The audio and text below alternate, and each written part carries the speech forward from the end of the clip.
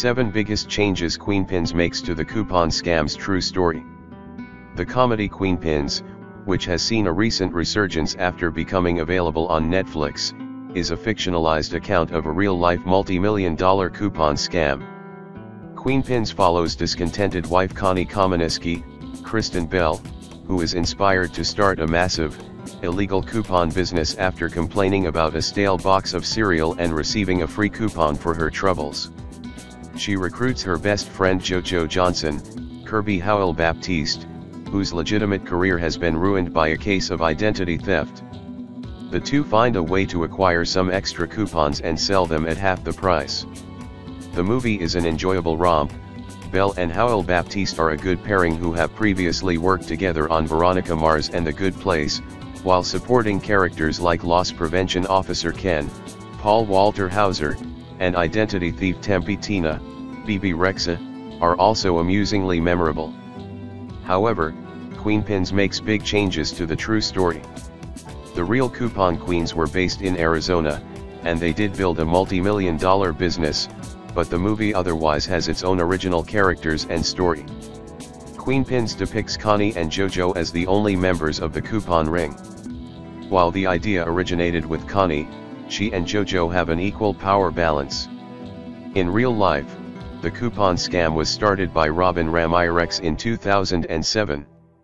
She recruited Marilyn Johnson and amico Amy Fountain, although Ramirez was considered the ringleader, via coupons in the news. Additionally, Connie and JoJo are only in their 30s.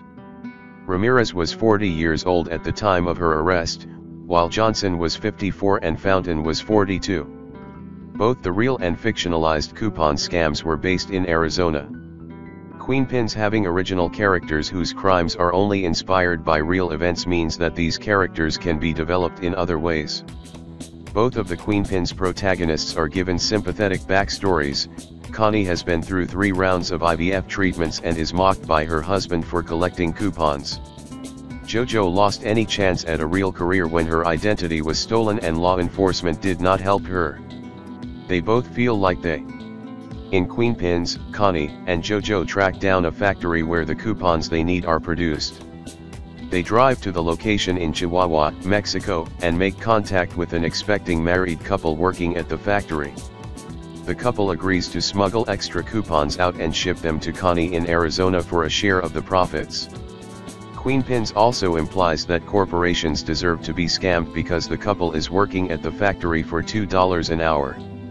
In real life, Ramirez, and later her associates shipped coupons overseas and had them reproduced.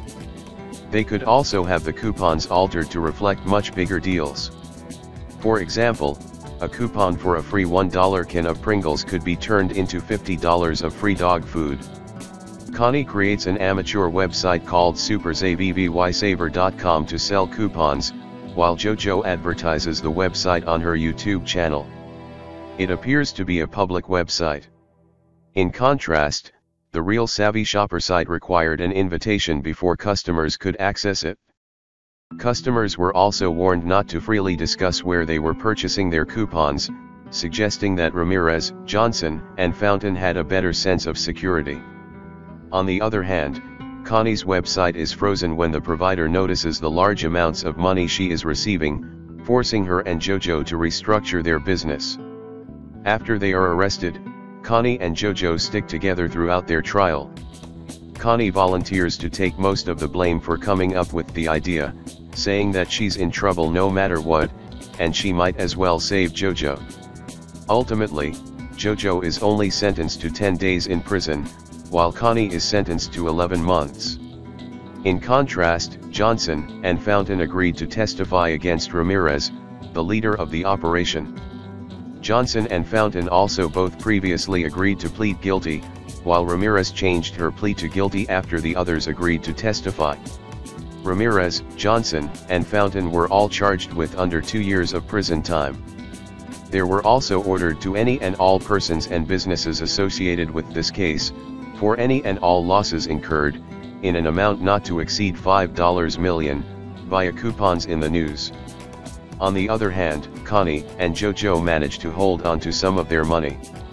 In Queenpins, The companies who lost money in the incident supposedly consider it just a write-off and don't want Connie and JoJo's trial to generate too much bad press. Connie hides most of her cash in empty feminine products boxes in her house, which the police and her husband overlook. JoJo retrieves the money to pay Connie's lawyer and start a new life, which seems very convenient.